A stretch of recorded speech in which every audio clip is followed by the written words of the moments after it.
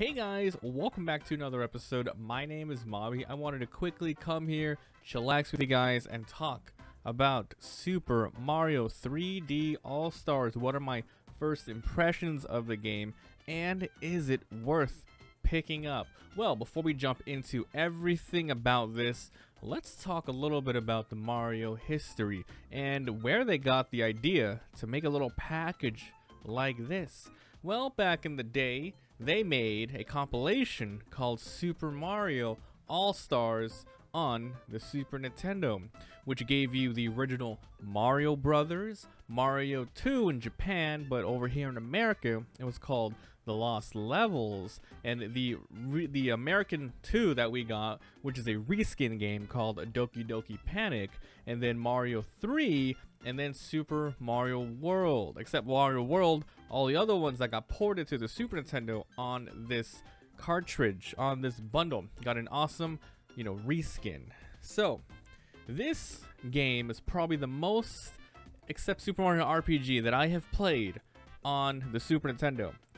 It is a very good game, a good compilation. So, they pretty much grabbed Super Mario 64. They grabbed, which came out in 1996. 6 years later, 2002, Super Mario Sunshine. Great game. This is my girlfriend's favorite Mario game, and the first 3D one she tried. And then a couple years later on the Wii, and this is the GameCube. I don't know if I said that. This is the Wii version of Super Mario Galaxy. A really, really awesome game. Oh, yeah. Oh man, really quick. Remember the days where it would come with manuals to teach you about the game and have fun? So, this new pack here combines these three games into one. And a lot of people were saying, well, if it was going to be Super Mario 3D All-Stars, why did they not include Mario Galaxy number 2? And the reason I feel it's because it's to keep it consistent. There's kind of three games, 64, Sunshine, and Galaxy. Galaxy 2 would be a fourth game in here for sure, but it would be too much value in here for Nintendo to sell. And let's go ahead and quickly talk about the elephant in the room when, this game got announced and all that stuff. This right here is a physical copy. You can't buy these in store anymore after April 1st. They are not going to be printing anymore. You can get secondhand games, ones that your friends picked up and they don't want anymore, of course, but you're not going to see new copies being printed as far as, recording today, unless there's any news. But the bigger thing, and that confused me and a lot of other people, is not only are they stopping it physically, but also digitally. So that means they're just gonna pull it straight out, pull it from the online store, so you can't even buy and download the bundle. So this here is a very, very limited copy, and that's also going to be on the April 1st, 2021. A lot of people are saying April 1st is probably just going to be a big joke. I really hope so. That's a weird joke to play. So why are they doing that? What's the benefits? Well, it does a couple of things. First of all, when you tell people that it's going to be limited, they are going to clamor out, grab it, and pick it up. And maybe some people bought more than one and aren't even opening it because it might be a huge collector's item in the future. I'm not gonna lie, I'm glad I got this. However, it's just the box itself. There's no manual or anything. The cartridge is in my Switch over there. And another reason is they probably want to do something with these games individually. These are emulated games. Emulated games, by the way. So maybe they might have some sort of online service where, just like they have the, when you pay for Nintendo Online, you get the NES games, you get the Super Nintendo games. Maybe they're going to work towards a Nintendo 64 Mini or a Nintendo 64 online service. And if so, if they're planning to do that next, of course, they got to get the GameCube and the Wii versions out of there so they can work on that. So that is the only reason I see them getting rid of the bundle. Like, hey, it's Mario's, 35th anniversary? And they're all like, yeah, you know, this is a quick thing. I'm gonna pull off the stores, and that's it. So if that happens, and I hope in April 1st they announce, hey, it's gone.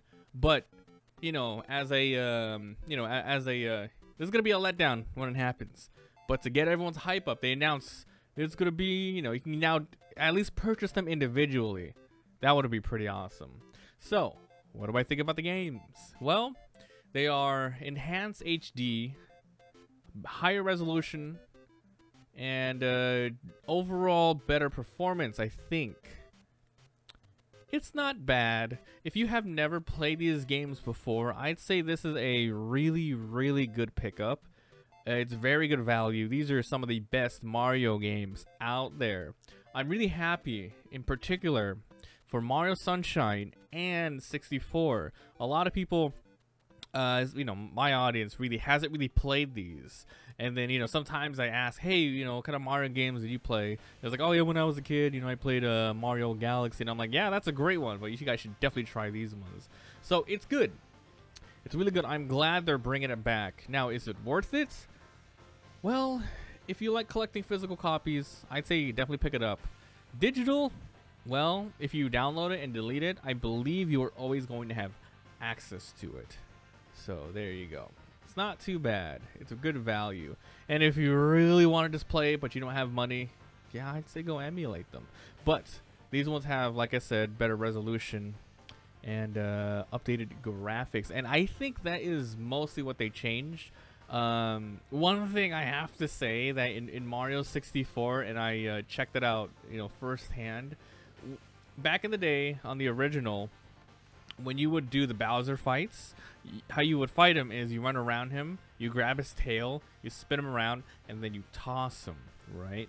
When you toss him, he actually says a line, and back in the day, and even today, if you go back and listen to it, this is not how he, you know, this is not quote unquote, he says something different, but it super sounds like "so long, gay Bowser," and that was like a meme for the longest time. But they changed it. They changed it in the new one, and I'll play a clip right here.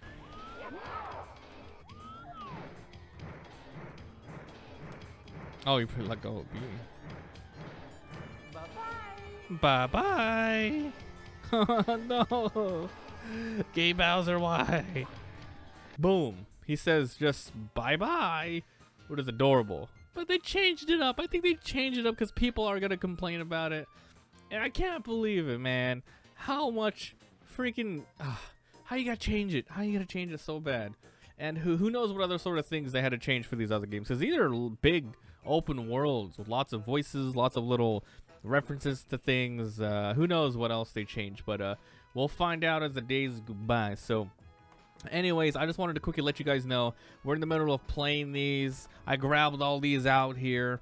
And if you guys are interested, all the footage you saw today was taken straight from my Twitch live stream. Come on by. I'm going to be playing through all of them. There's a link down below. Follow me. I go live Monday through Friday starting at 4 p.m. Pacific Standard Time. Follow me on Twitter, on Instagram, and Discord. All the links are always down in the description. Let me know, what Mario game have you played that is your favorite? What's your first one that you ever played, and are you interested in playing this one? Because you do have a couple of months to pick it up. Thanks for being here, thanks for watching, and I'll see you guys next time.